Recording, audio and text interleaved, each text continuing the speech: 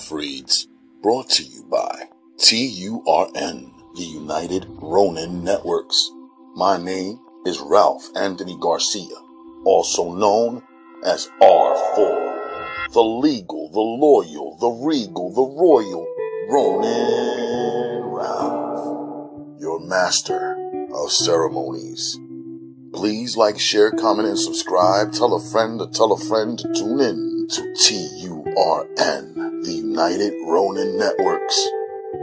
We are Ronin.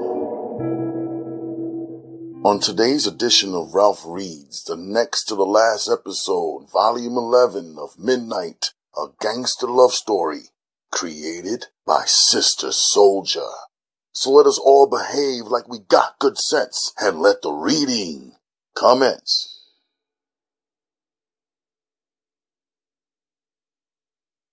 Chapter 50. I meant to ask you, Chris, how did you convince your father to let you come back to the dojo? We were all seated on the floor. The entire class awaited Sensei's arrival from the back room. It wasn't me. It was you guys. My mother kept saying how great she thought it was that you guys came to the church. Even my father was impressed that you stayed and helped add up all the receipts. To tell you the truth, he thought we were all back there playing and pretending.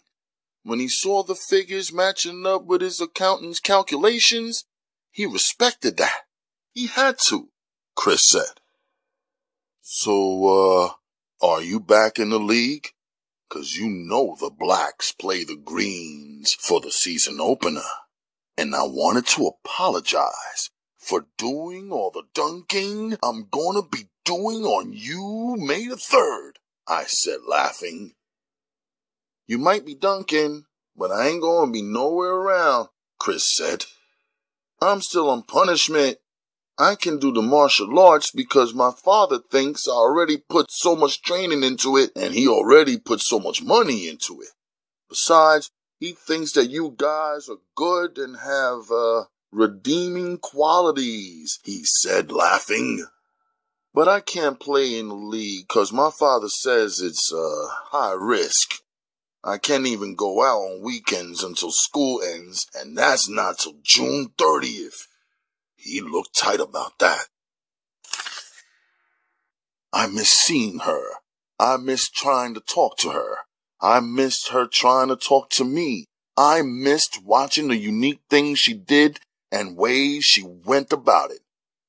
While working, every now and then I'd look out to see if she would breeze by. I resolved that until she was finished with that art show, I was on the back burner. I just told myself it was the same position she was in when I was hard at work at the wedding job. She handled it and chilled out with Uma. I could accept and handle it too. I could tell Cho had been observing me. I guess it was easy for him to see I was a bit anxious. Holding his reliable old knife in his thick, swollen working hands, he took a side look at me and said, "Japanese girl make you into nervous wreck." Friday evening, after Uma and Naja were secured, me and Amir met up and went over to Chris's house. Since he couldn't get out, we went to him. His family was at church. He was home alone. We kicked back at first and listened to some music. Amir had some cassettes of new joints that weren't even released on radio yet.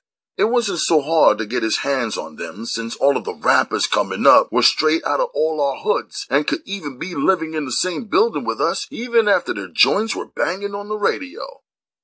Chris's refrigerator was stacked, and the cupboards too, with juices, sodas, chips, and cakes. Seemed like they had more shit than the corner store. All of us chose something different than the other to eat, and we made it ourselves. "Nice house," Amir said as he made himself a roast beef sandwich. "You over here living like a king. Don't you know better than to let some project n***s in your place?" He laughed. "This is my father's house," Chris said. "Don't you remember the speech? Everything in here belongs to the Christian Broadman Corporation." That's Dad. If I want something, I got to start up my own business and make it happen, Chris said. It can't be that bad. You got more shit than what I got. And your pops pays your expenses too? Amir said. Hola. Far as I remember, I'm the only one here who has to go to work in the morning. Amir, your pops pays your expenses too. I joked for true. Later we played ball in his court. While I shook Amir to the hoops, I told him, now me and you was gonna have to work even harder to win that money. If we get it, we still gotta cut it 3 ways. He laughed regular at first, then his laugh grew louder and louder. What? If me and Chris won in the league, you'd want your cut too, I told him. Yeah, but if he's not even putting in work in the league no more, then it's like he's getting more free gravy. True, but remember you said 3 is better than 2. 2 is better than 1, I reminded him. What the f*** does that have to do with this situation? Amir asked. We gotta stick together. Watch each other's back. Keep our word to one another, I said, and sunk the ball in the net at the same time. Oh yeah? What about with you letting us in on what Sensei been teaching you? You ain't showed us shit. I turned to Chris. You got any rope? Yeah, in the garage. Go get it. I'll show both of y'all something. Chapter 51. Late Friday night when I got back on the block, everybody was outside like it wasn't almost 1 a.m. I couldn't miss Heavenly, seated sideways on the back of Daquan's Kawasaki. Daquan was deep in a conversation with one of his brothers named Damon, full-grown and 22 years old now. But Daquan was still telling him what to do and how to do it and how much heart and intensity to put behind it. You got something for me? Heavenly asked softly as I walked by. I didn't answer her or bother looking her way. I acknowledged Daquan instead. Hold up, let me get in your ear, Daquan said to me. I'll be back, I told him as I kept it moving.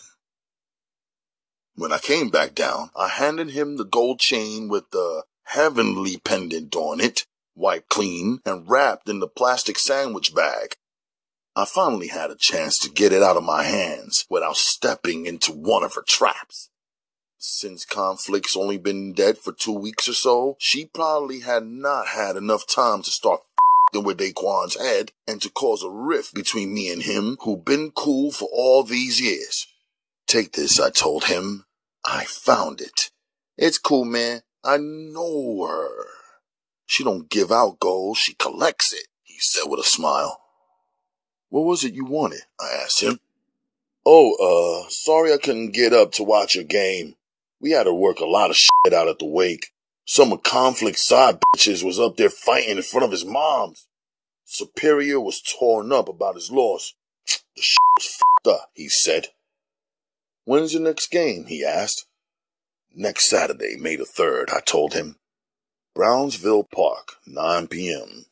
Night game in the Ville, huh? Alright, I'm in there. I see you got Conflict's girl on your bike, I said without looking at Heavenly. War booty, he responded and gave me a pound. I wanted to warn him, but I didn't. I knew that he was street smart and used to dealing with the snakes. But she was a snake with no rattle and no hiss. She strikes, but there's no warning or clues. By the time a man finds out something is wrong, she has already injected too much poison in his system and he can no longer be saved. There was really no way for me to express it, without it seeming like I had something to do with her.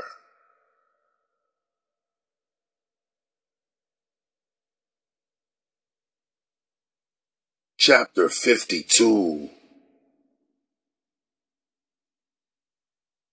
I was speaking to Tamara Auntie last night, Uma said at the breakfast table after Fajr prayer early Sunday morning. She wanted us to come by her house tonight and discuss an idea that her husband had for her and I to do a culture class for the Sudanese daughters who are growing up here in America. She said that people would pay to have their daughters properly trained and are scared to death of the changes they are seeing in their children who are being raised living in this country. What do you think about a class? Do you think it's good business? I'll come home from work and take you to their house this evening. Let's sit down and see what they're talking about, I answered. It was warmer today than it had been any other day this season. No use for a jacket, hoodie, or sweater. The sun took over the sky, flaunting its power.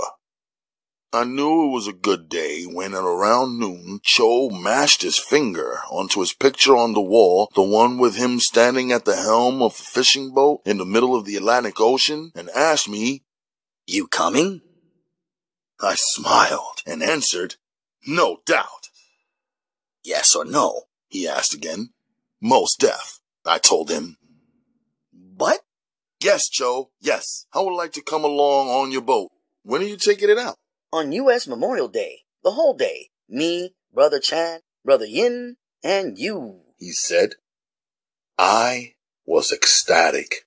9 months of dedication and hard work had finally brought forth the invitation I wanted to receive from the start. It was the birth of a real camaraderie between Cho and I, outside of cutting and cleaning fish and hauling boxes. At quitting time, I was feeling sticky. It was too warm to wear my usual heavy rubber apron and plastics over my clothes, so I rocked today with only a t-shirt and jeans. My welding glasses were dangling from my neck. My gloves were stuffed in my back jeans pocket, and I was sweating some. I washed the guts off my counter and hosed everything down. In the bathroom, I washed my face, arms, hands, and feet just to cool down, feel comfortable, and smell good enough to ride the train. At home, I will jump in the shower before taking Uma to Mr. Ghazali's house. My gun was stashed and locked in Cho's basement. Downstairs, Cho's cat must have been feeling the heat. She was giving up a constant purr. Or maybe she was just talking to the other 2 new cats who were trapped in the cage while she was walking around free. Maybe she was trying to figure out how to get her boyfriend out of the cage so they could make sweet, noisy love in the dark corridors of the basement. I laughed at my own imagination. When I reached down to soothe her by stroking her coat, I plucked a rose petal from her fur. It flicked off, and I thought it was a strange find. A flower blossom in a cement cave? At my locker, I shined my key light to get my combination right. I unlocked the lock, put my glasses back on the top shelf, and checked for my 9. I took off my t-shirt, put my gloves on the top shelf, and reached for a clean tee when I thought I heard something. I stood silently to listen. Maybe the people next door were moving something on their side. When I got silent, the noise I had heard turned to silence also. I put my 9 in my pants and took a short walk around. I ran up on a camper's knapsack, the kind the student tourists used to wear back in the Sudan. Theirs were packed and stacked and looked like they were carrying their whole life in the compartments of the sack held up by 2 metal bars. They even had rolled up blankets and thin bedding on those things. I got serious thinking how I always thought this underground place was a great hideout. If someone were on the run from the police, they would never think to check in the Chinatown underground. In the winter, it would be torture. But now that April was coming to its end, the floors were heated. The air was warm and thick, and the water underground ran hot, producing a steam room effect. There was a toilet. If someone had a grill or a burner, they could really escape from the clutches of the law living down here. The only thing missing was windows that led to the sky, moon, and the stars, and of course, the light of the sun. I decided to walk back upstairs and ask Cho if he knew about the camper's knapsack down here. When my foot hit the 3rd step of the 15-step staircase, I heard the shower water turn on, and that sound was definitely coming from Cho's section. What was I bothering Cho for? I asked myself. I'm the one with the gun and the lethal feet and hands. I walked down the 3 steps and moved carefully. I was trying to think like the trespasser. Maybe he turned on the shower to make me think he was still in one area, but had really moved somewhere else. Maybe he wanted me to walk up casually so he could catch me off guard and bang me over the head. I was up against the wall like a detective. Cho's cat was looking at me like I was an asshole. I figured if the cat would run down the corridor, the trespasser would expose himself out of fear that someone was approaching. But he still saw the steam coming from the stall around the corner, which we both could not see into because of the way the stall was positioned. As I inched down the corridor, making it up to the wall of the shower stall, I checked on the right side of the darkness before turning left into the thick of the steam. A silhouette was seated in the corner, clouded by a full blast of continuous steam. It was too pretty to be an invader. It was Akemi. She laughed softly, covering her mouth to lessen her voice with her hand. The sound down here multiplied and bounced around the walls. I put my 9 away, reached around, and turned off the shower water to lessen the steam. I wanted to see her clearly. The water splashed all over my bare chest before it shut off. As the smoke cleared, she was really there, wearing a paper-thin light beige dress, wet and pressed against her exquisite body. She had no shoes on her feet. Her diamond toe ring glistened. Her legs were twisted in a simple yoga pose for my pleasure. She was seated on a fluffy blanket. Atop of the blanket was a white linen cloth and had a load of rose petals. She had made a bed for us in a hot cave below the streets of New York, surrounded by steam. I loved it. Mayonaka, she said, and placed her hand gently on the linen cloth beside herself, asking me to come over without words. She didn't even have to ask. I approached her, bent down, and laid my gun pointed away from her in the corner. I could feel her fingers tracing my bare shoulders in the dark. My eyes were adjusted now. She ran her hands slowly over my neck, and both her hands were now exploring my face like a sculptor. She went down my arms like she wanted to be familiar with each and every muscle and groove in my body. She began caressing my chest, then let her hand be still on my abdomen. I stood up and removed my pants, my shorts, and my socks. I lifted her off the bed and carried her into the shower stall, where I switched on a dim yellow light. I wanted to see her. I wanted to see everything, and I wanted her to see me too, see everything. In the soft yellow light, she leaned against the wall in her paper-thin dress, which was held together by only 3 white strings tied like shoelaces on the side of her body. Pull the string, and the dress unravels. Incredible. When the thin cloth fell to the floor, her dark hair lay on both sides of her pretty shoulders. She was the definition of art. As my eyes moved down her body, some delicate and intricate body design was revealed. At first, I thought it was an expertly drawn tattoo. Within seconds, though, I realized it was Sudanese henna. She had drawn a henna belly chain, each link life-size and perfectly situated from her navel leading around her side to her back. The design was so perfect it clung and hung and rolled her curves like a real piece of jewelry. I spun her around and the design wrapped around her tiny waistline. Like a real chain, it had a clasp which was drawn above the split of her ass. She put her arms up on the wall she was facing, stretching the length of her body so that I could get a rear view.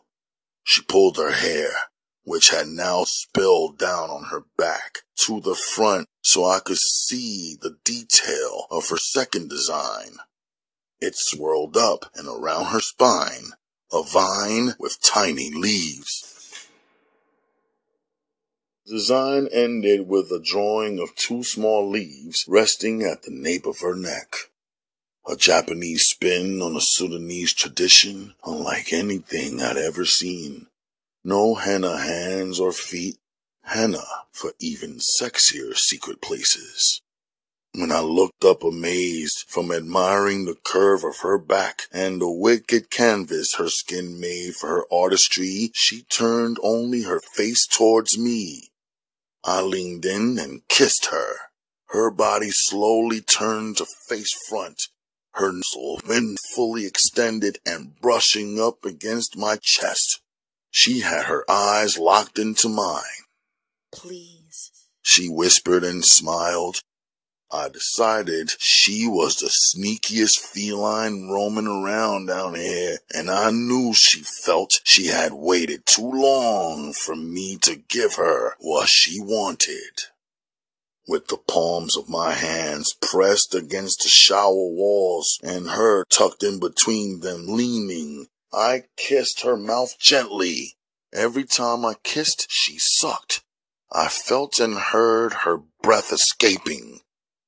Suddenly, I felt her soft hand feeling the length of my exploring the with such a light touch and moving down the length of it, not resting until it was beneath my I heard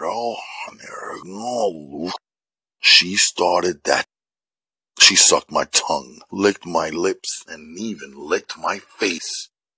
Her tongue was so nice, not too wet or dry. Breath fresh like she was sucking rum candy before sucking me. Now I was glad I had washed up already. I wanted it to be good for her in every way. I sucked her neck, feeling like it was mine now. I had one hand softly on her throat. She whined a soft sound. I moved my hand down and felt her shoulders in awe of Allah's design of women. I felt the soft skin of her arms. Both of my hands held her waist. I worked them back up. I explored her breasts, touching them lightly first without looking. It felt like they belonged in my hands. I pushed her back against the wall so I could see them. In this yellow light, the skin of her were beige, areolas were brown, her were tan. I licked and sucked them. She put her small hand over my big hand and pushed my hand down in between her legs. Her leg muscles relaxed and her thighs opened up to welcome me. With my fingers, I felt her muscles throbbing on the inside, and I found her Souljah. It was not a little button. It was long, and more like a 2.5-inch sliver of flesh shaped like a piece of yarn. I caressed it with my finger, and her whole body dropped down to the floor as if she could no longer hold herself up because of the pleasure.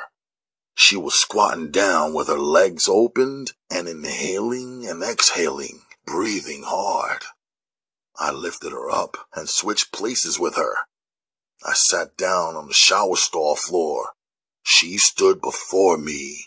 Her weasel was directly in front of my mouth. I smoothed out the silky bush and used 2 fingers to I put my Souljah on us as I had yearned to do. I sucked it gently.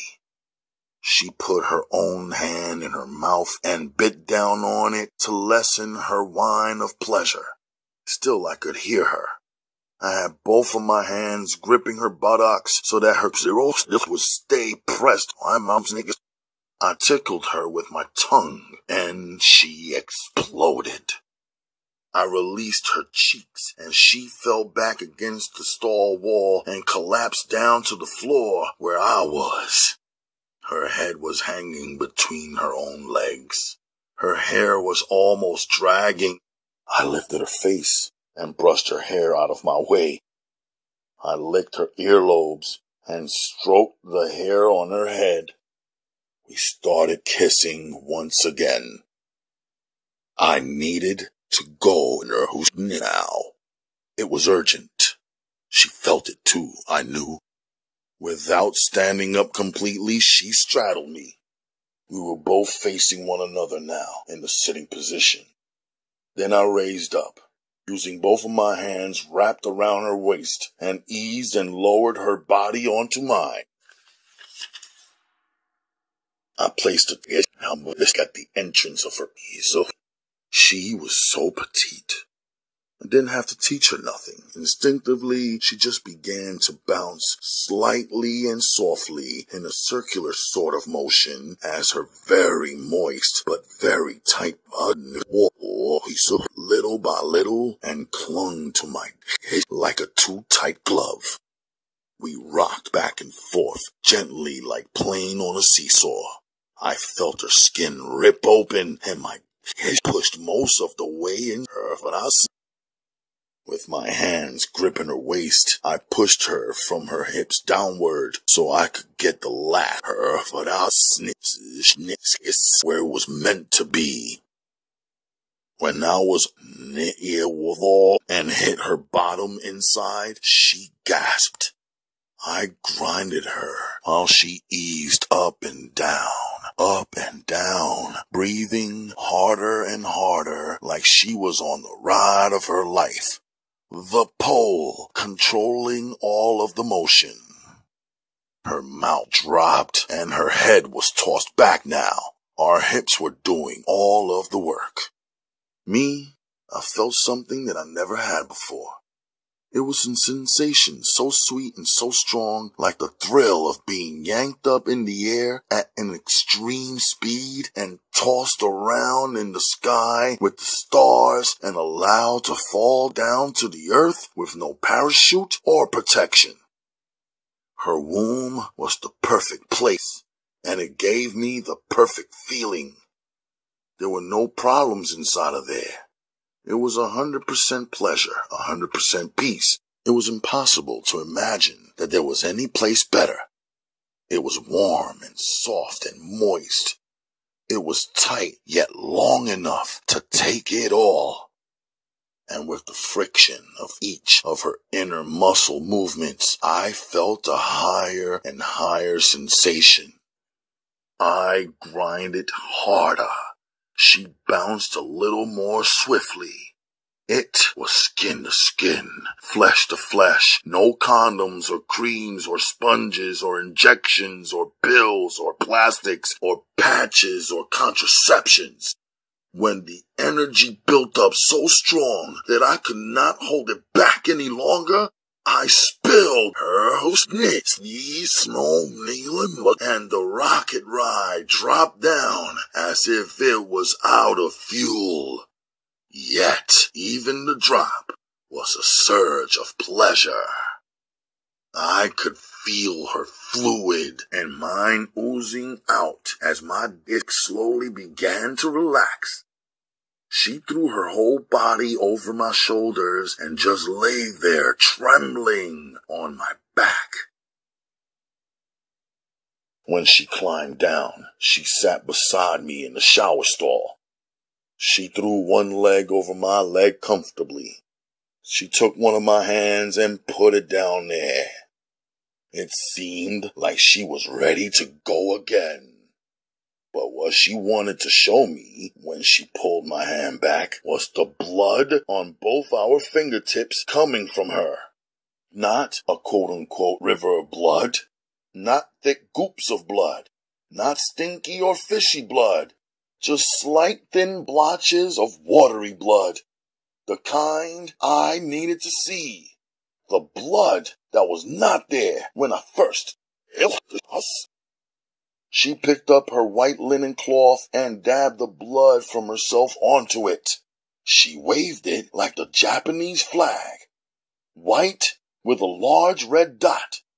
She held up her hands like a runner throws their hands up at first place at the finish line.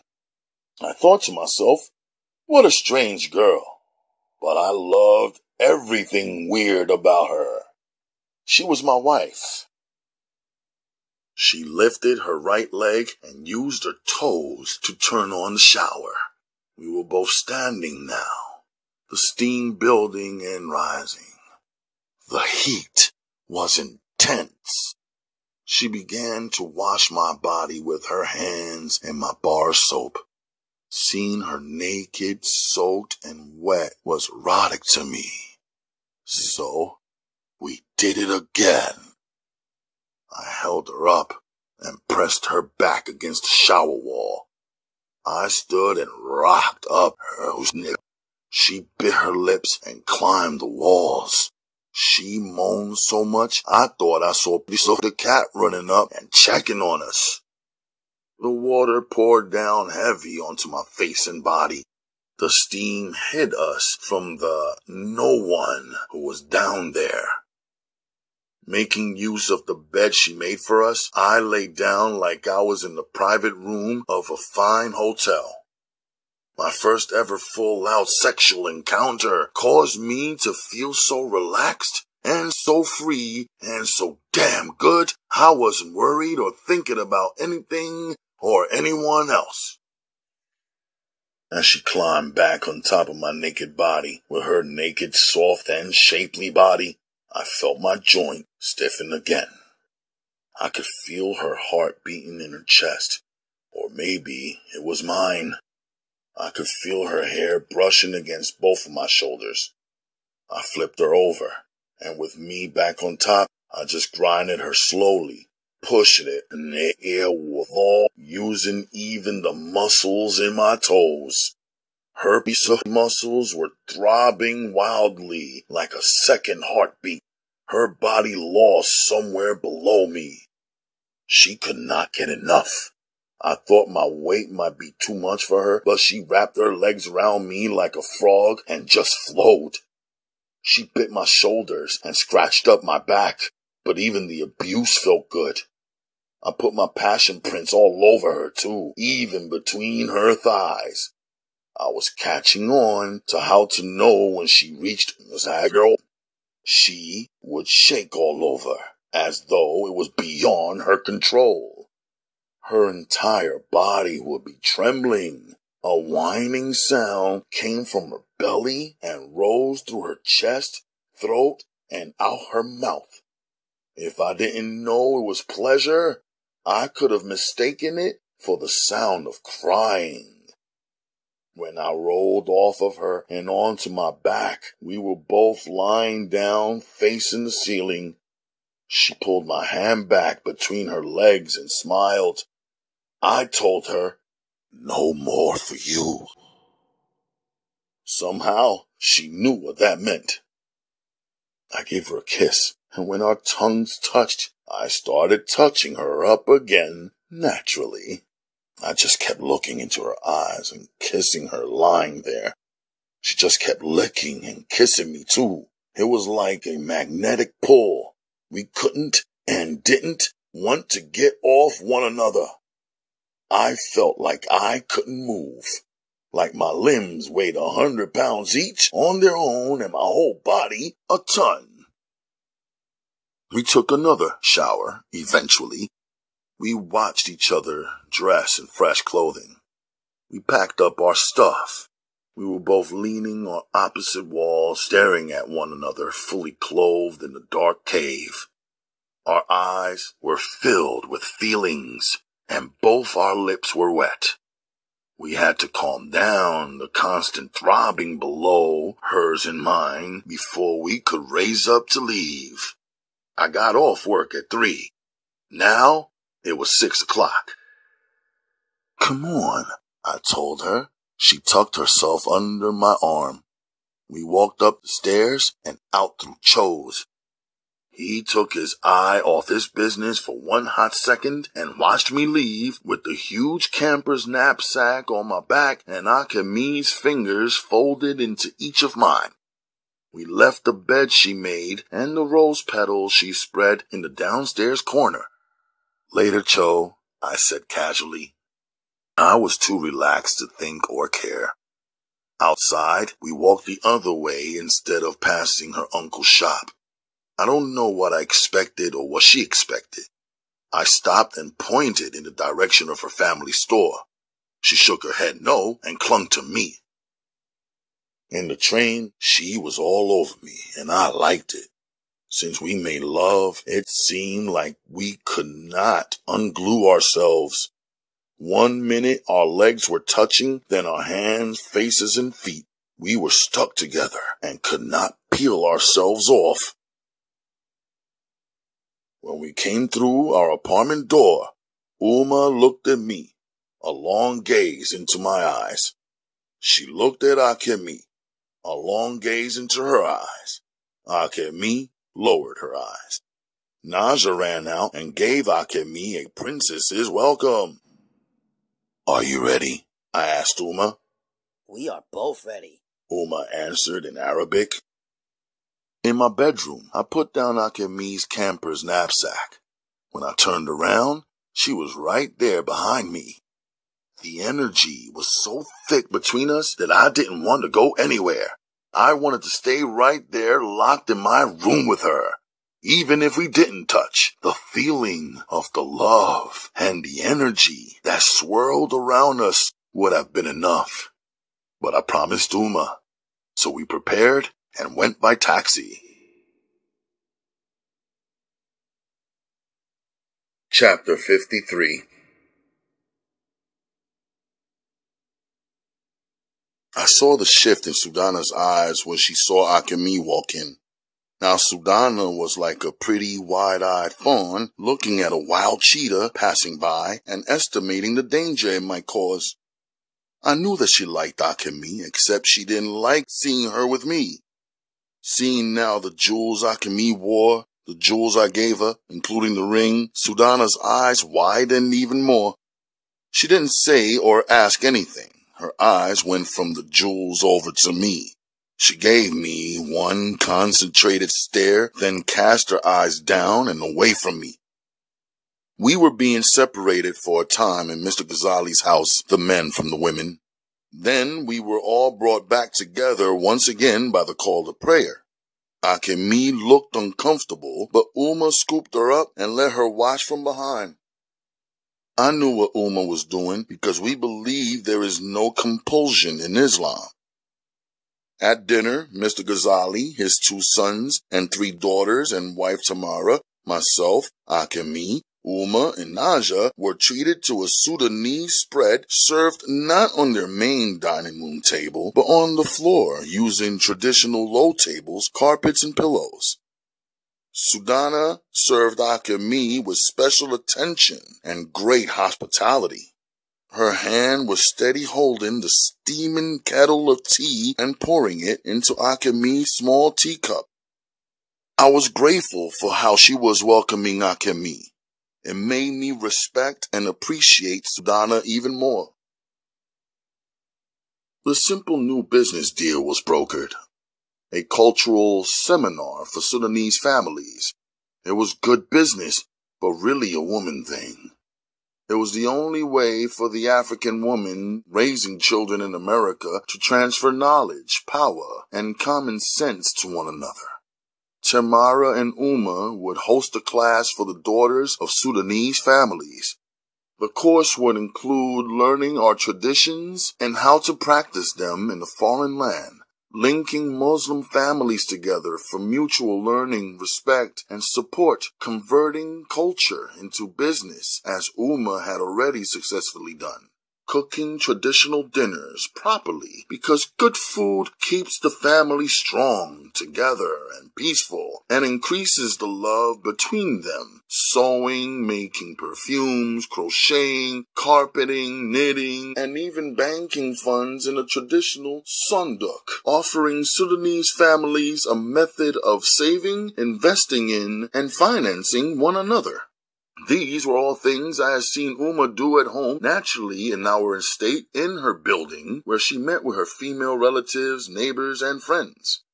Back home, it was a voluntary gathering, not so organized and defined. But even in my young understanding of life at that time, I could easily tell it was something that the females looked forward to and enjoyed a lot. Miss Tamira was the connection to all of the Sudanese families whose daughters would come. After all, she and her sister-in-law had assembled hundreds of Sudanese families for Fawzi's grand Westchester wedding. The parents will be asked to pay out $50 per session since the information and training was priceless, and ultimately each properly trained woman could easily open a competitive business when her coursework was done. Sunday was selected as the best day for the workshops above Naja's protests in support of our family day tradition. Once Uma assured her that she would be at her side as part of the feminine class, Naja accepted the time slot. The location would be Mr. Ghazali's finished basement at first, since it had a full kitchen and living area as well as separate restrooms. When and if, Inshallah, the course became a success, they would consider moving into a commercial space or hotel hall. Everyone seemed content. I watched Akemi. I thought it must be difficult for her not knowing English or Arabic, having to experience us in silence, yet she seemed completely at peace and content also. Before leaving, Mr. Ghazali said to me, "I see you have taken a wife for yourself. Alhamdulillah. Please come to the mosque with your family and become part of the Ummah. It will be difficult to have your Islam privately. We will need to support one another and praise Allah mutually. And if you haven't registered your marriage with an imam at a mosque, you should. It is your protection and our tradition and beliefs which outsiders and unbelievers will never understand." He embraced me. I embraced him. I had so much in mind for Akemi, so much to share and teach and learn also, but I didn't think it required a rush. Weeks ago, after careful thought, I realized that Akemi sees everything. It was Akemi who said, "Like you, your religion is so beautiful." Since she was already beginning to see the beauty and rightness in our way of life, I felt she would move slowly and willingly and relax into the fold of Islam. This way, she would feel like she chose, not like she had lost something or lost a lot just to gain a man whom she loved. She had already fallen in love with me. Soon, she will fall in love with Allah also, Inshallah. Late Saturday night, all the females were worn from travel. Everyone took turns washing up in our one-bathroom apartment. Uma lit the incense and seasoned the fish for Sunday breakfast. She soaked lentils, prepared dough, chopped cheeses, and washed then soaked beans for the fulu. "Tomorrow will be your walima," she smiled with knowing contentment. "We will have it for our small family, same as if there were 20 or 50 of us. Akemi looks even more beautiful since you went her. She's radiant. She's glowing," Uma said softly. What could I say in response to that? I kissed Uma, went to Naja's room to say my goodnight, and then returned to my room and closed my door. Akemi unpacked her clothes and placed them in small stacks. She lined her sneakers 2 pairs and her sandals 2 pairs and her shoes up against the corner wall. Her jewelry was in a neat pile on my desk, even her wedding and toe ring. I figured she was so used to her fingers and hands being free to create and draw and paint, and that maybe this was why she removed all of her jewelry. On the floor, she stretched as I watched. She was completely flexible, as I had come to know. Within those yoga moves, open leg splits were simple for her. She could even be relaxed in a completely twisted pose. She loosened her silk robe of 1,000 colors and dropped it down, but not off completely. She walked towards me and pointed to the side of her waist. I looked to see what she was showing. It was a birthmark. "I see," was all I said. She lifted her bare leg and turned to show me her foot. She pointed to something. It was a beauty mark on the back of her heel. She smiled. "I see," was all I said. She took her pretty foot down and laid down on my floor, dropping her robe all the way open. She pulled her knees up, then opened her legs. She pointed to the inside of her right thigh. Her finger was pointing to the crease that separated her thigh from a piece of... I looked. There was a beauty mark there also, in the softest part of her skin. I looked at her and said, "You better stop f***ing with me, girl." She smiled. Then we made love. We made love right there on the floor. I had to turn on some music to drown the sounds of her pleasure. In the morning, I felt a sense of alarm. I felt myself sinking so deep in love, it was as though I was drowning, but wouldn't do anything to save myself. The love was in my heart, of course, but it was in my limbs too. I could feel it in my arms, legs, and toes, moving in my chest and weighing me, holding me all the way down. I could hear her breathing, and she could hear me too, I'm sure. The first sign that I was awake, she was already moving on top of me. I thought I heard her moaning, only to discover it was myself. It was a feeling of complete ecstasy.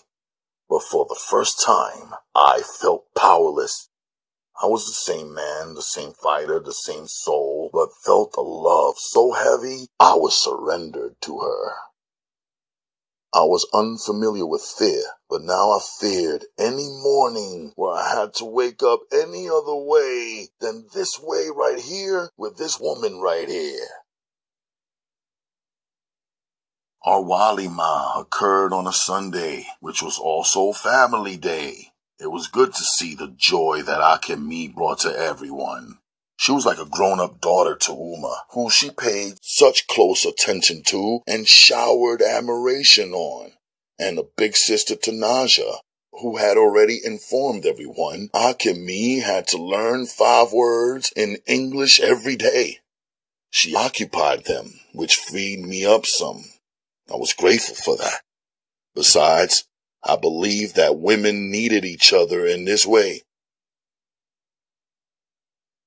As Akemi finished washing dishes after a spectacular meal, Naja appeared with some magazine cutouts glued to a piece of construction paper. "Where is Sachi?" she asked Akemi. "Sachi?" Akemi repeated. "Uncle." Akemi responded. "Does Sachi have a bike?" Naja continued, pointing to a picture of a bike on the construction paper. "Hi," Akemi said. "That means yes," I told Naja. "Well, say yes then." She scolded Akemi. "And let's go get Sachi. I want somebody to play with," she insisted, trying to hold Akemi's moist hand. I looked at Akemi.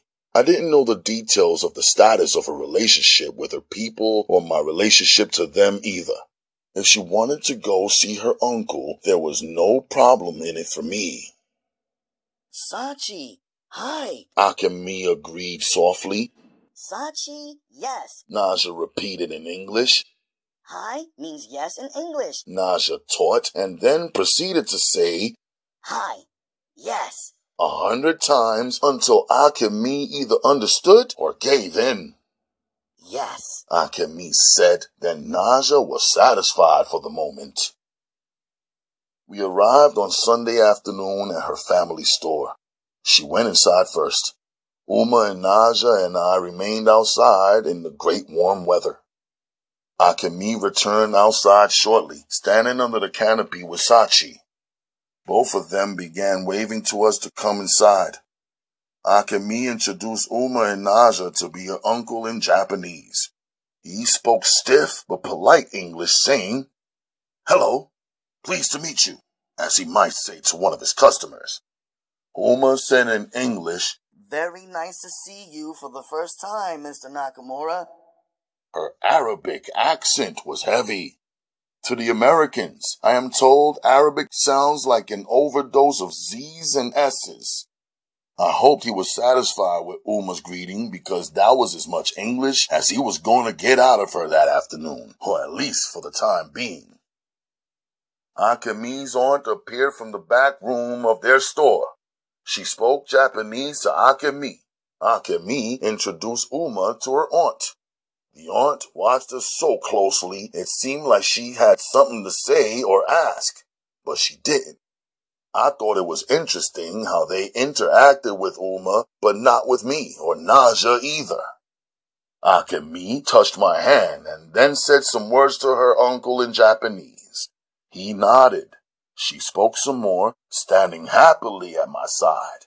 It felt good seeing her wear her wedding ring and bangles in their presence. Naja and Sachi were in the background playing and speaking to each other comfortably and easily. Sachi was showing Naja some of the accessories their store sold that she liked. I did hear Naja ask Sachi, "Is that your father? What's wrong with him? Does he have a stomachache?"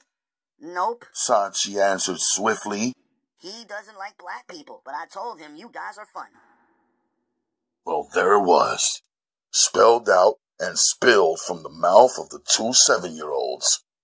Only thing was, Uma and Akemi could not understand those English words, but me and the uncle could. I heard them loud and clear. He pretended he did not. Akemi spoke again to her uncle politely and softly. Sachi jumped up and down, up and down, up and down. "Thank you, father." I knew it was only because of his soft spot for his daughter that he allowed her to come. I imagined that she had probably been asking for both Akemi and Naja over and over and over and over again, the way little girls tend to press. Sachi ran in the back and came right out pushing her pink bicycle with the Hello Kitty logos all over it. In the Manhattan Park, Sachi and Naja zoomed around on their bicycles. They were laughing and smiling. The double burst of energy attracted other little kids who were already there looking bored with their parents or nannies. Soon, 4 or 5 other children joined them and the race was on. The women who supervised each of them screaming out, "Be careful!" in every language and dialect. Naja was out front, her head covering flying in the wind. Sachi was doing her best to catch up and edge her out. They were playing Follow the Leader. I had never seen Naja smile so brightly before. Behind the bicycles, kids without bikes began chasing. The whole park was converted into a children's paradise. When they ran each other crazy and grew tired, they ditched their bikes and climbed up the monkey bars, every child trying to be the head monkey. Uma and Akemi supervised them. I was sitting on the top of the back of a bench reading a book, noticing that I was one of the few young men in the park. I looked up every now and then just to be mindful. It was family day, so I had to pay some attention. In one glance, I saw Akemi pushing Uma, who was sitting on a swing. Akemi was excited, repeating something in Japanese. I figured she was telling Uma to kick her feet so her swing would take flight. When Uma started pushing her legs forward and pulling them back again, and her swing picked up momentum, she smiled brightly also, her head covering on her pale pink thobe, falling to her shoulders. She looked young and happy. Akemi jumped on the swing next to Uma. Naja and Sachi were already swinging beside the two of them. As I watched all 4 of the female swings fly higher and higher, their pure joy brought back that feeling of alarm. Perhaps Mr. Ghazali was correct. Maybe I should find the right mosque and join in. I would need to be a part of a brotherhood of men with similar beliefs and ideas and complete dedication to protecting their families from all of the definite threats that lingered all day and night, every day and night. How else would I be able to secure the 3 of them, all moving in different directions to schools and jobs all at once? How could I protect Akemi in the same way as I had always protected my mother? How could I be in two places at one time when I had already given my life to Uma and built my own world in response to what Uma needed and wanted? But then again, how can I not protect my wife also? My father had been a part of a brotherhood of men, a real one. He didn't have to leave our estate to go to mosque. It was on our property, along with my school and everything that was necessary to have a secure community. But then life wouldn't be without the intruders, the invaders, men who work overtime to make themselves your enemies, who represent the threats that have to be stopped, eliminated, wiped out. I pulled my thoughts back and got them under control. When the girls finally exhausted themselves pedaling, walking, running, swinging, and crashing into stuff, we went for ice cream. I sent all of them inside the store and stood outside watching the bikes. I dropped Sachi back at 6:30 just to maintain a decent amount of respect. I have a half hour left, she said to me with a smile after Naja informed her of this fact. We'll come and see you again sometime, I promised her.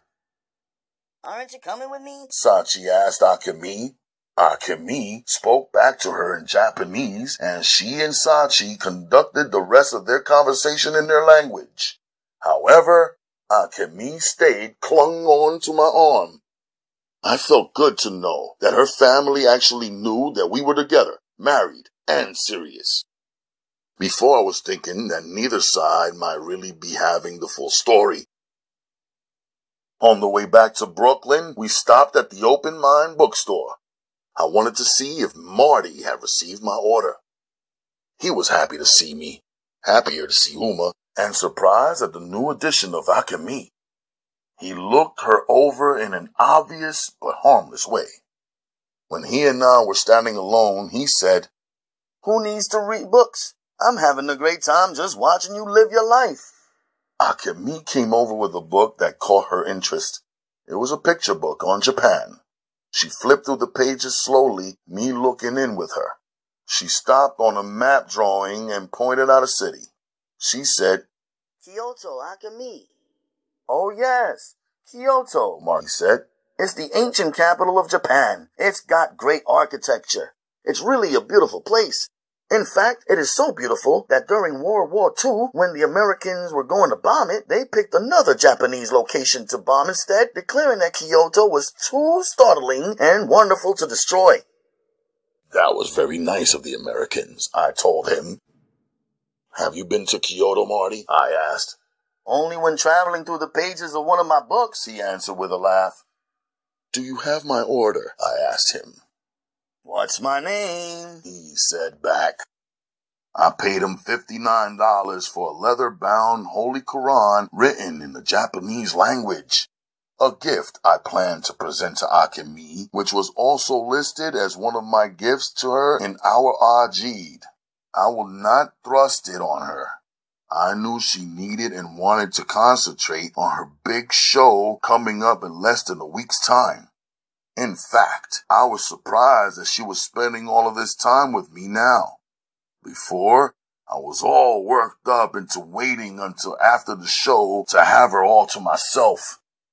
Naja also selected 2 books, while Uma was satisfied with flipping through the pages of an Arabic to English dictionary. I bought it for her. I guess she was thinking of her English language course set to begin on this upcoming Saturday. Big day. Saturday, May 3rd. I thought to myself, Akemi's art show, the start of Uma's classes, my workday at Cho's, and my opening game with the league. Different places, different times, one man. We took turns showering, Uma, Naja, and then me. Akemi showered as we made prayer. In my room, I began organizing the events of my day for tomorrow. I had money on my mind. The possibility of the purchase of the house, which we really needed even more now. I had dropped a lot of cash since I began interacting with females outside of my family, I thought. I pulled out my cash stash box and counted up my savings. I went through all my pants pockets and organized my bills. I threw the stray change into the jars where I kept coins stored. Tomorrow at the bank, I would get the paper coin holders. At our apartment, I will roll up and count 7 years worth of coins, figure out where I stood, and get more serious. In the midst of my push-ups, which I had tripled up on since I had neglected working out for the past 2 days, Akemi came in smelling fresh. New night, new robe. I watched her as she moved around, putting her stuff in selected places. I also watched this sneaky feline watching me out of the side of her eyes. When I hit 360, I stopped. Remaining on the floor, I dragged myself to sit with my back up against my bed. She came over and threw one leg over my shoulder, sitting down behind my neck. Now both of her legs were dangling down. She laid her pretty feet, each one, on top of each of my legs. I put my arm around back and swung her body in front of me, still on my shoulders but facing me. I said, all that hill, I knew that's what she wanted. I was learning that she liked that right before it doubled and tripled her. I knew I was right, 'cause now as I heard us, she leaned her body all the way back and upside down. The top of her head was on the floor. Her hair spread over my feet.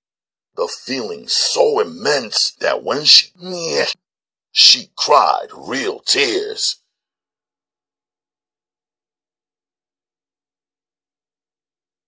Chapter 54. Naja to the sitter, Uma to her job, Akemi and I to the bank.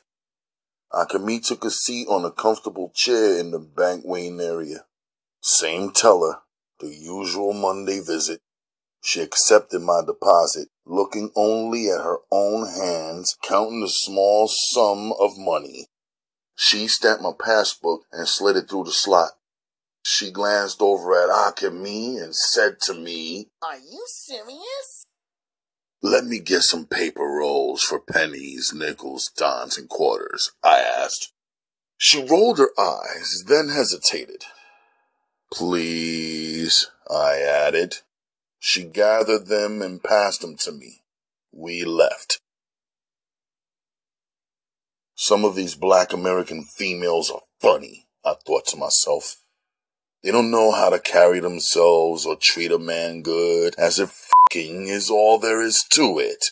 There's no sweetness in them. They stay on attitude all day long. Then they get mad when a man treats any other woman special. That teller had been seeing me around and knowing me for at least 5 years. I barely ever got one sentence or half a smile out of her. So why was she in my business? Why did she care who I loved? Akemi needed to make a stop in Queens. I took her to her uncle's house, even though I knew he was not home and that they were already in the family store and Sachi was already in school. I still didn't go inside his place. When Akemi finished up and returned outside, I was sitting. She pulled the flyer from the MoMA out of her front dress pocket. She pointed at the name of the museum. "Today, 8, she said, having learned a bit from Naja, who had her own way of making her lessons stick. "Tonight at 8 p.m., I asked her. "Tonight, 8 p.m. She corrected herself with a smile. I knew that's when I needed to pick her up. I also knew I would have to miss Dojo tonight to be on point with Uma, Naja, and her. After I dropped Akemi off, I headed down to the lawyer's office about the house. Well, you look relaxed, the lawyer said. Did you have a good weekend? I'm good. I smiled and thanked her. Okay now, the inspection has been completed. It's an old house with a few problems, nothing major, but you knew that already, didn't you? I knew the house was old, I agreed. Well, the wiring on the house, the plumbing, the structure itself is great. Sometimes these old houses are built much stronger than the new ones. The new ones can easily be all cheap wood, drywall, and sheetrock. Somebody lights a match, then poof, the whole place blows up in minutes. She dramatized and laughed at herself. The inspection reveals that you may need to replace all of the windows. They suggest especially the ones on the first floor. If this is something you can do in the summertime when you move in, you will end up saving yourself a heap of money on heating for the fall and winter. Windows, I repeated aloud, thinking. Also, the roof of the house was replaced 2.5 years ago, so that's good. This is a relatively simple buy since you want to purchase the home without a loan. You've certainly eliminated the lion's share of the work. No mortgage fees, credit checks, high interest rates, great, she said, smiling and folding her hands in front of herself. So we have the title search and the inspection completed. We can make our offer and sign the contracts so that Mr. Slursberg can at least take down his for sale sign, keep the house off the market to other potential buyers. You don't want to get in the bidding war and have some other buyer drive the price up, she said, finally taking a breath. As much as I enjoy working together with you, since you are underage, which I find unbelievable, I will need you to come in with your mother. I know you said she has to work. We could set something up for, say, 6 o'clock this Thursday evening, she asked. That's fine, I answered. We'll give Mr. Slursberg a call then. I'll also set up your options for a home insurer. Of course you'll want to insure your house and property, right? She asked. I thought of Chris's father with the mention of insurance. Of course, I responded. Would you like to see if we could push the closing date up some? She asked. Closing? I responded. That's the day you actually pay all of the sums, become the owner, and receive the keys to your new house. The way it sounds, I don't see any reason why Mr. Slursberg has the date pushed all the way back to June 1st. Oh, if you could see all of the junk he has in that house, I said, laughing, you would know why he has that move-out date pushed all the way back. Such nice teeth, she said to me, then looked back down at the paperwork. Thank you, I responded. I leaned forward and dropped my head a bit, as I often did, to avoid meeting women's eyes. If you could get the date pushed up, that would be more than perfect. We really want to move as soon as possible, I told her. Seated on the wall outside her office, I was thinking numbers. 80,000 for the house, another 1,000 for the closing costs, including the lawyer's fees, the home insurance costs, the house appraisal costs, the inspection costs, and the title search. Let's say we're at $81,500. Let's say we're at $81,500. Then there will be the actual small house repairs, paints, and supply costs and move-in fees. Let's say another $1,000. Now we're at $82,500. We've got $85,300 in our account. Once we buy the house, we'll have only $2,800 left.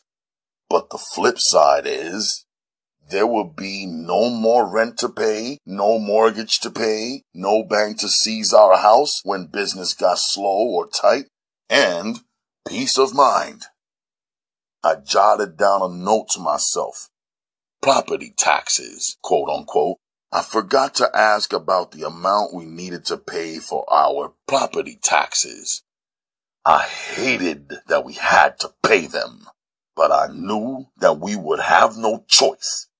It seemed like a legalized criminal way for the government to still be collecting some form of rent from a homeowner.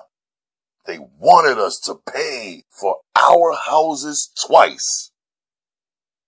My personal savings, 7 years of delivery tips plus money set aside from 9 months working at Cho's and 3 loose diamonds given to me by my father, That was my total financial value. I took my assessment and used it as motivation to get my ass up and pursue the stream of new clients who had phoned into Uma Designs over the past week. I jumped on the train and did what I do. Make appointments, keep appointments, conversate with clients, make arrangements, and take measurements. By 5 p.m., I picked Uma up. Then we picked up Naja. I secured them and went to ball practice. Chapter 55.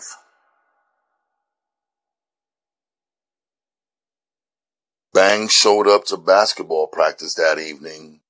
She arrived earlier than usual, probably because she had figured out that last time I cut out early and avoided her. I didn't like her sitting around a gym full of sweaty male teens working out. It was not the same as bringing Naja. Bang's was all body. Everything she wore rode her deep curves and highlighted her beauty. Today she wore shorts and a tight tee. Her hair was slicked up and pulled tight, then rubber banded into a bun. She combed her baby hair down and swirled it out onto the smooth skin of her face. Her milky breasts also were a magnet. She was all smiles and sitting on the top back bleacher against the wall. Her dimples revealed her happiness. I looked up at her face and knew she didn't know that I intended to separate myself from her. I needed her to stop coming for me.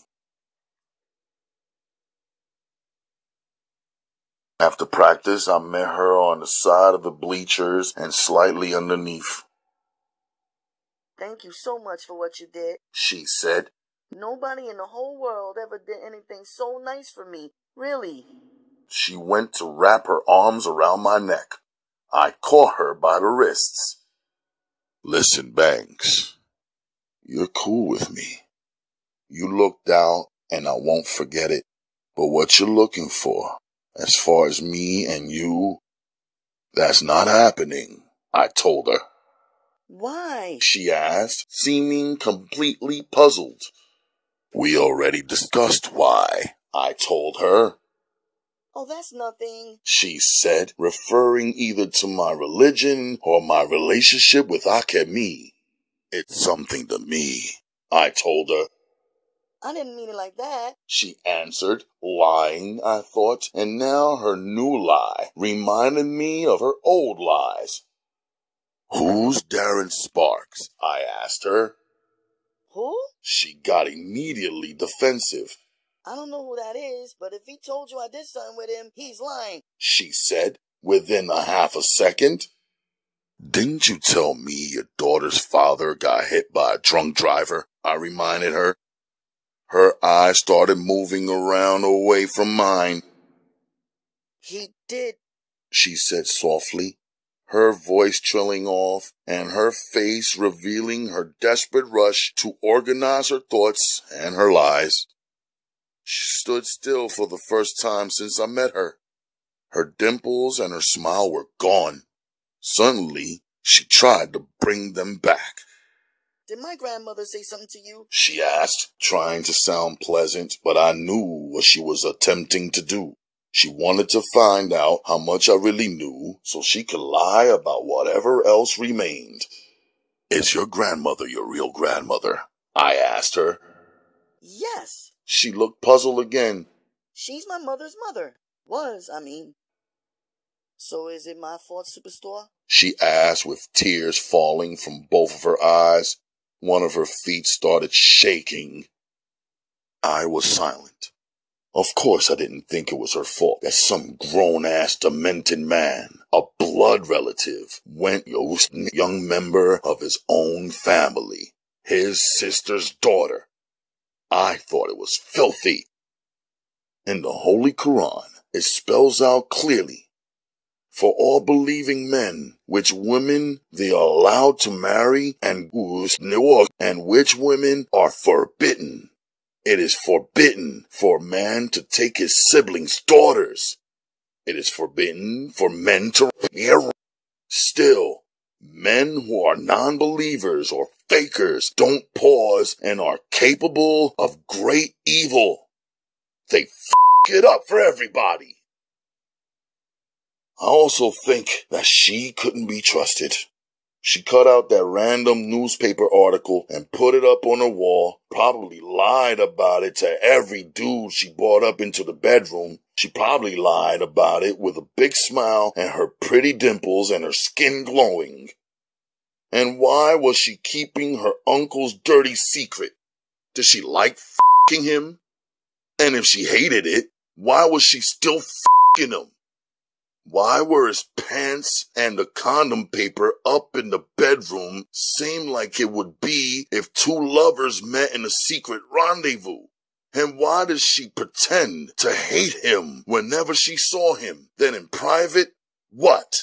She would lie down for him and crack open her legs?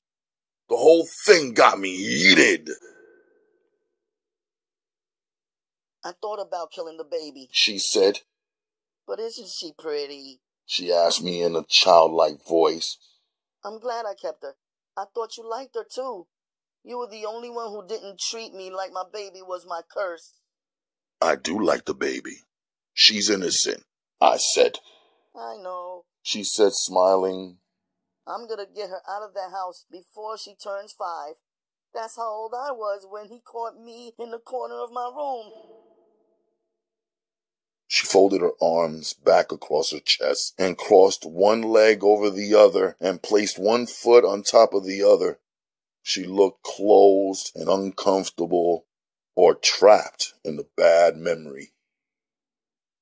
I couldn't protect her honor because it was already gone. I wouldn't want her to be the mother of my children. I wouldn't give my life for her or risk my freedom.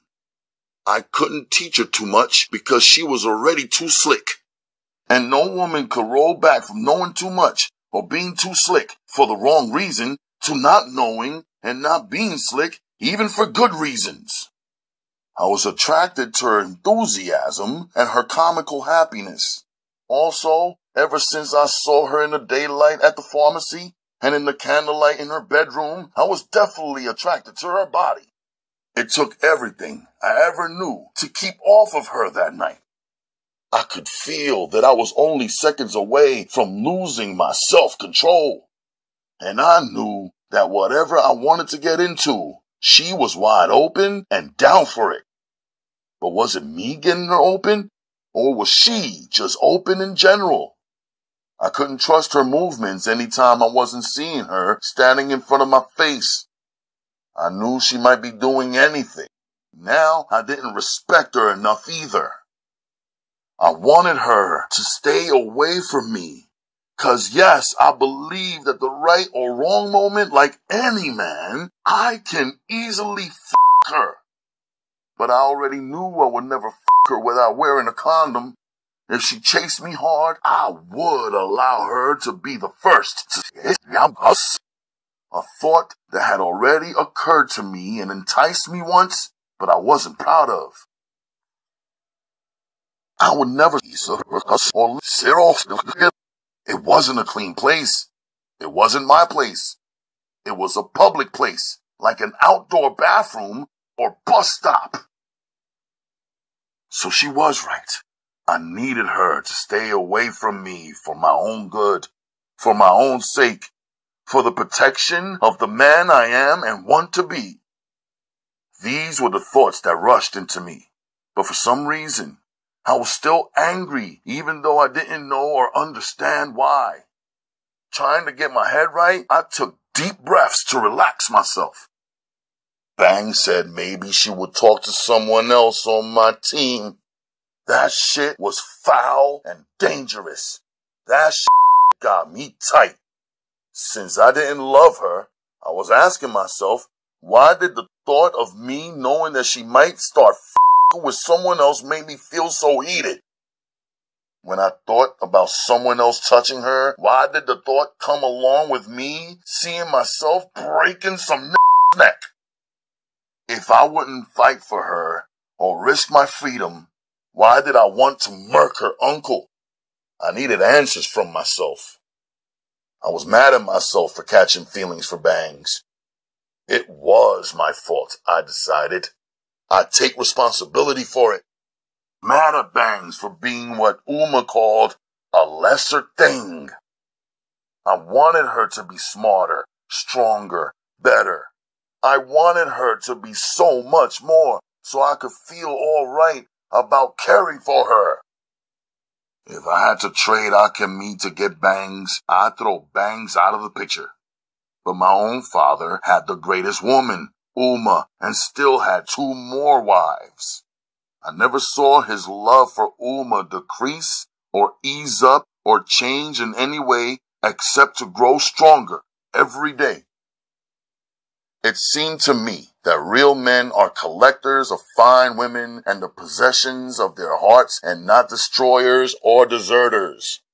Only a fool will leave a great thing when you can always keep it or take it along with you. There are 3 kinds of men, I realized. There are the non-believers, the make-believers, and the true believers. The true believers' feelings are alive and awake. The true believers have hearts that rage. There is no such thing as halfway love from a true believer. When a true believer, a Muslim man, loves a woman, he possesses her completely, guards her with his life. He has high expectations for her, holds her as a treasure, the main ingredient, the spice of life, the wife, the mother. I had to confess to myself that I do not love Bangs, but I could love her. As a true believer, my heart is raging. The more I would have seen her, talked with her, held her baby in my arms, given to her unselfishly, the more she would grow and become a part of my true heart. But then I would be pushed by my same raging heart to murder the man who violated her, to take her as my second wife, to cover up her beauty and charms, to teach her a better way of life, to become the guardian to her daughter. Once she changed the way she was living and I was in her Bangs, me, this true believer, she would become mine forever.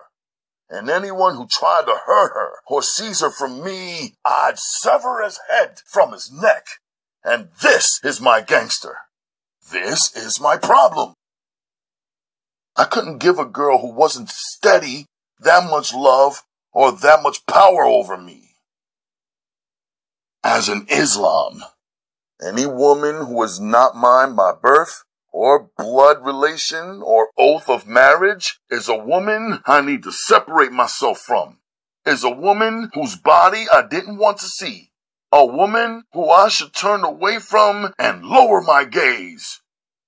Make-believers are men who pretend that they have a belief in life. They lure women with their pretense and trappings. They make believe that they are Muslims, Christians, Jews, and any other faith. They make believe that they are strong. They make believe that they are capable of love.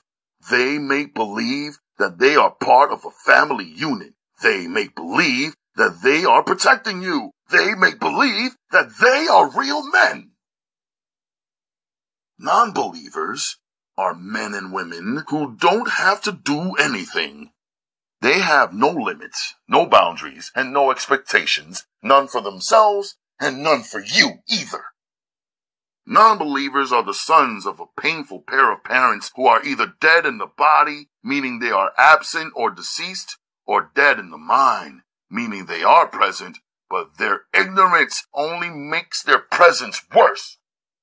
The mothers of the non-believers are prettied up, mindless the uneducated ones, and the well-spoken educated ones too. The non-believers have no chance of real love, real family, or real life. Still, they are out here outnumbering us all. Meeting Bangs taught me all of that, brought all these thoughts to mind. Uma says every woman who allows himself to interact with leaves her trace on him, good or bad. I am grateful to Bangs for these lessons, most of all to know the truth about myself as a man and to be loyal and true to it.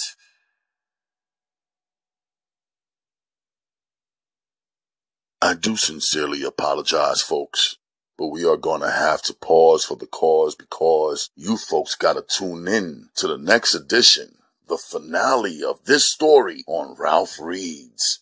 I would like, or rather love, to thank you, queens and kings, fellow royalty, for stopping by.